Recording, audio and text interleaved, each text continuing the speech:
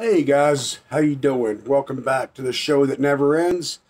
My name is Rod, and I hope y'all are doing well.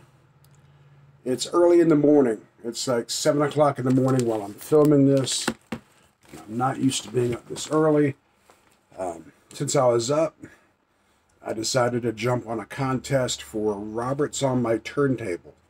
Roberts on My Turntable is holding a contest called Keeping the Beat. He wants us to show 3 to 5 of our favorite drummers and kind of explain why they're all favorites, that they're, why we like them.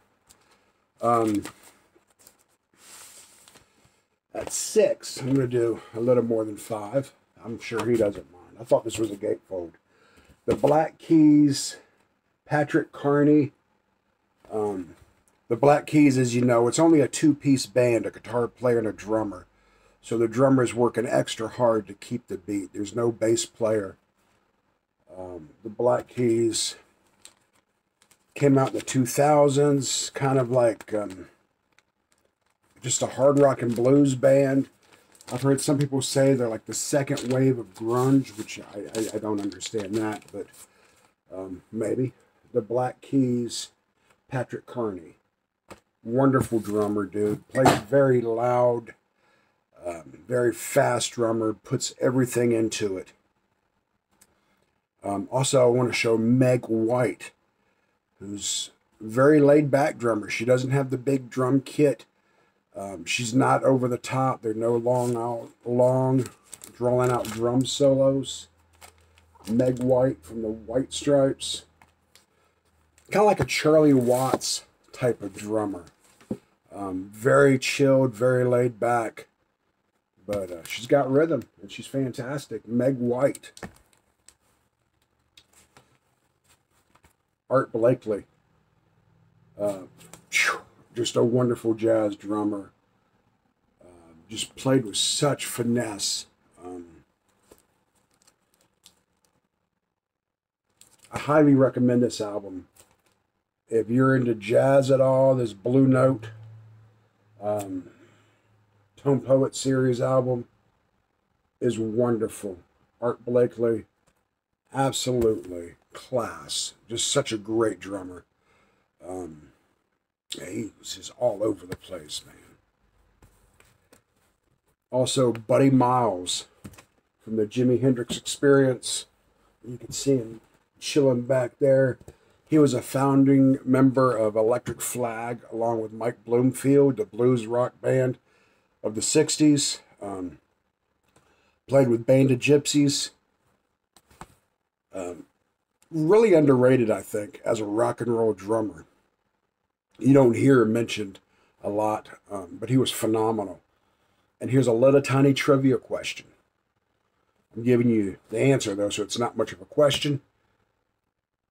The old California raisin commercial from the 80s, if you were alive in the 80s, if you remember the claymation commercial for California raisins, where the little raisins came out with a saxophone and a guitar, and they sang Heard It Through the Grapevine. Buddy Miles was actually doing lead vocals on that commercial. So, very talented man. We lost him in 2008. Phenomenal drummer. Next one I'm showing is 2 drummers. It's Mickey and Bill from the Grateful Dead. Most people know the Grateful Dead sported 2 drummers. They played off each other really well. They were phenomenal together. I'm showing Shakedown Street because I love the drum beat in that song. It's just really showcases their drumming. Also on their live albums, on their tours when they did shows, which was all the time because they toured and toured and toured, they had a song called Drums. And a lot of people used it as their bathroom break because it was anywhere between 8 and 15 minutes long of just the 2 drummers going back and forth. The rest of the band would leave the stage and the 2 drummers would have at it. Mickey would get up and start playing the tom-toms or bongos, and it was just an incredible showcasing of drumming. So Mickey and Bill from the Grateful Dead. And at number 1, a guy we lost recently, very sad. But the guy lived a very full and rich life. And of course, I'm talking about Charlie Watts from the Rolling Stones. This is a bootleg, but it shows some fantastic drumming from Charlie Watts on this. The sound quality is not great, but the drumming is amazing on that album. And also from Some Girls, the song Miss You. It's kind of a disco song, but his drumming on that is just amazing to me. I love Charlie Watts. He was very laid back, just kind of a chill dude, just keeping the beat.